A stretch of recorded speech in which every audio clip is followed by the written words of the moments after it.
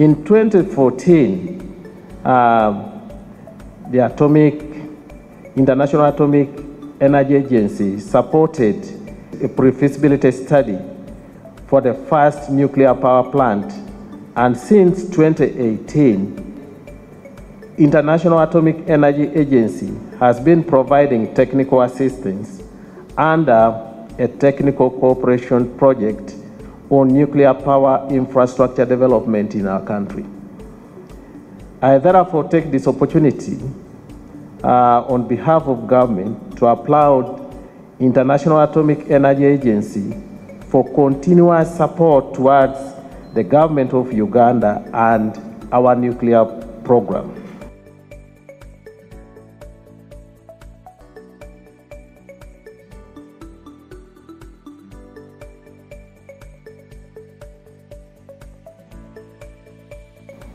The vision of Uganda is on getting development, transformation of our economy, transformation of our people. But this transformation is hinged on the amount of energy we generate. Every aspect of our economy is going to rotate around energy. And when we look at our vision of 2040, transforming the economy into a middle-income country, it is energy which is pivotal. And when we talk about energy in Uganda, we have diverse sources of energy. We have hydro, we have solar, we have thermal, we also have ways of getting energy. But when we combine all this, even when we have it, when we put it together, the amount of energy which we need to drive the economy falls short. So we're actually seeing the use of nuclear and generation of nuclear as very, very important, and we don't have to wait until we reach 2027 to start thinking about it.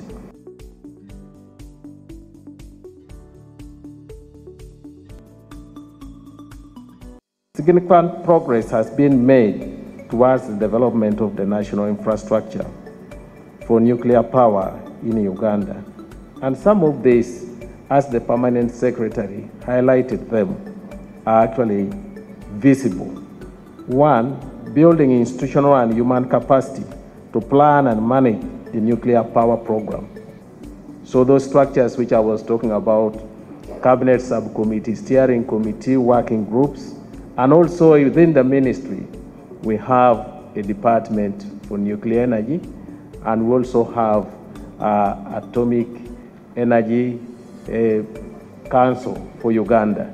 So the institutions to actually help us design and define the way are in place. Site survey has been completed, and 8 nuclear power plant potential sites identified. When we talked about nuclear energy in cabinet and even in parliament, everybody's antenna got up. What are you talking about? Everybody is scared of the safety and whatever they have heard about nuclear.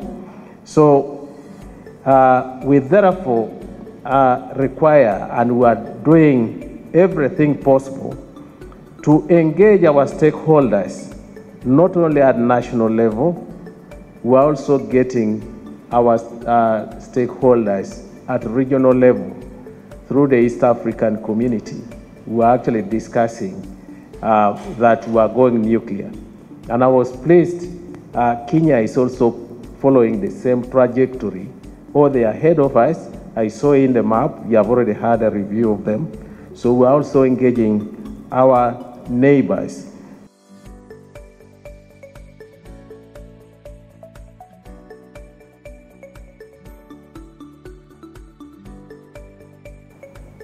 When will the first plant come in place? I said 2031. That is an ambitious plan. And as a country, we have got to commit ourselves, because we know how much energy we are generating, how much potential we have in hydro. The potential for hydro is anything between 3,000 to 5,000 megawatts, and we cannot stretch it more than that. And when you look at our projected energy requirement to take us and drive the economy is much higher than that. It is something beyond 30 megawatts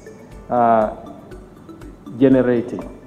And currently we're at 1,300 megawatts. 2022 we shall reach 2,000 megawatts. That's hydro. And we can stretch it with the development of other potential sites for hydros, both mega generating stations and then mini hydros. When you total all of it, it will be something around 5,000. Power generation that's expected out of this, by 2031, we expect if we can bring energy mix from nuclear, another 2,000 megawatts, we shall be actually meeting our development energy requirement.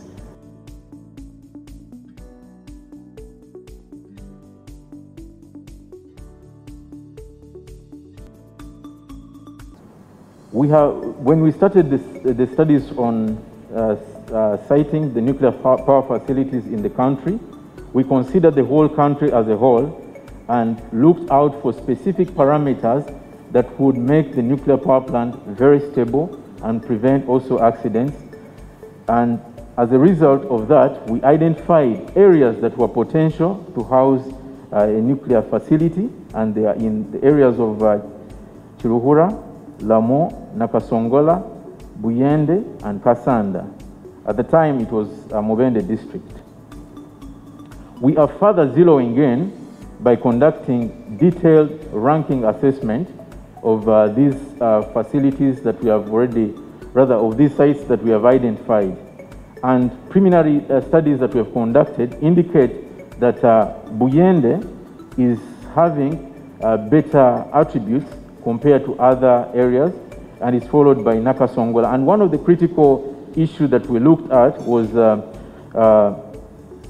having the good geology. We're looking at having a good a base rock. And from the studies that we've conducted so far, Buyende and Nakasongola have a very good base rock. Then the second, we plan also to utilize this facility for production of radioisotopes that are very useful in the areas like treatment of cancer and also water resources management.